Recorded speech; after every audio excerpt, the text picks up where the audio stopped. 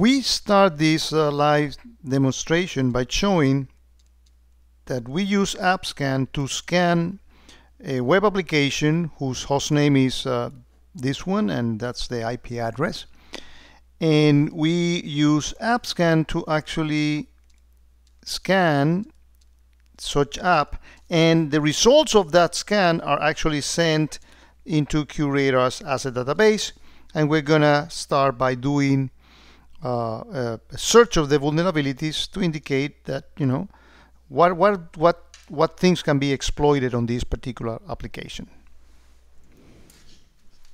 So in QRadar, we go to the vulnerability tabs and we search for vulnerabilities, and we're going to create a search.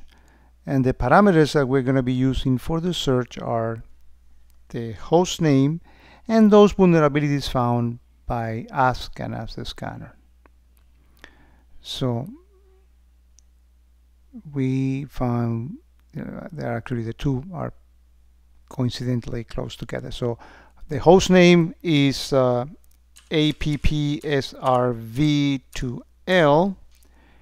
So we add that filter, and we're going to select those that are found by scanner. Not BigFix, not QVM, not even Guardian, but actually AppScan.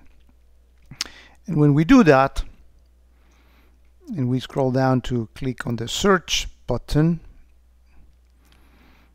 we're going to see that AppScan found a couple of vulnerabilities. For example, these SQL injection ones.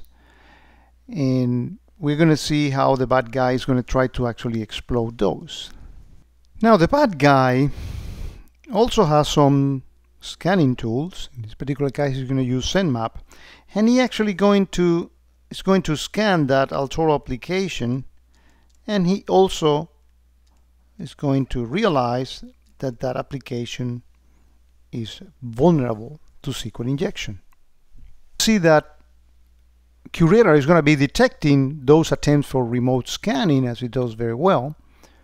So we have here in log activity on real-time streaming, you know, QRadar monitoring events. So we go to this bad guy, and he's going to launch that SendMap tool, and he's going to point it to the 10.0.1.4, which is the IP address of the Altoro application. And he's going to run that scan, and he's going to find a bunch of vulnerabilities, and he's going to detect that there's also a SQL injection and a host of other vulnerabilities. So he, armed with that information, now he needs to find how can I get some credentials to log in into that application to exploit later that SQL injection. But as we said before, QRadar, look at that, light up like a Christmas tree, detecting all those remote scanning activities that our XGS appliance detected, that all that suspicious activity.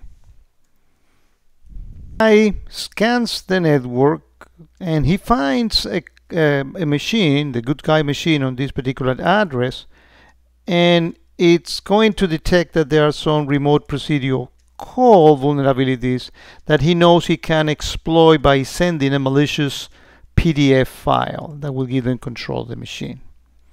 Let's do that next. Here at the bad guy machine, we are going to scan, and I have it in here because I tried this before.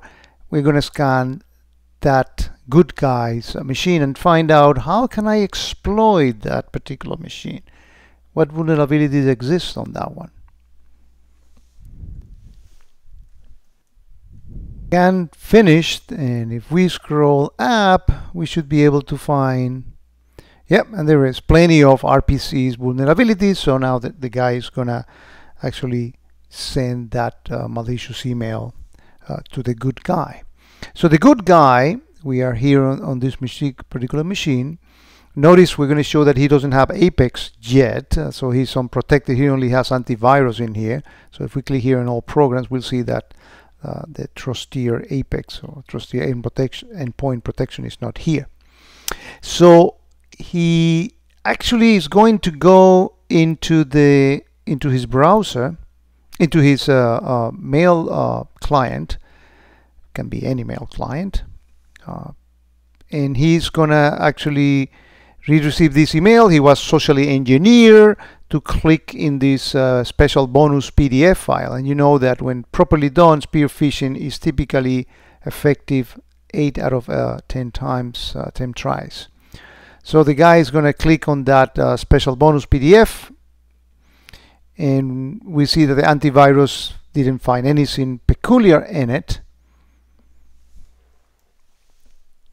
That the bad guy who launched Dark Comet, this application that is a remote access tool, actually, you know, indicates that the suspect clicked on it, and now by just right-clicking onto the application, he's going to open the console for the control center for that Comet, and this machine is his. He can do whatever he wants with it. He can execute files, look for passwords, do keyloggers, whatever he wants to do, he can. And just to prove the point, what we're going to be doing is that we're going to be clicking in what this guy's sense of humor called fun functions, and this fun manager.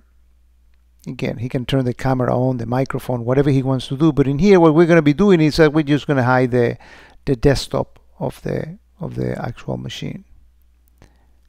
And so if we go back to the good guy, we see that obviously he has, like anybody else, a desktop with icons in here. But bad guy is actually, with those fun functions, is going to hide that desktop. So by clicking in there, if we go to the good guy screen, we'll see that he doesn't have those icons. And in fact, if we go back here and we show the desktop, we're going to see that those icons come back. Just to prove the point that he has full control over the machine, and by doing so with a keylogger or just simply watching what he does on the screen, he got the credentials to the Altoro system that he wanted to get.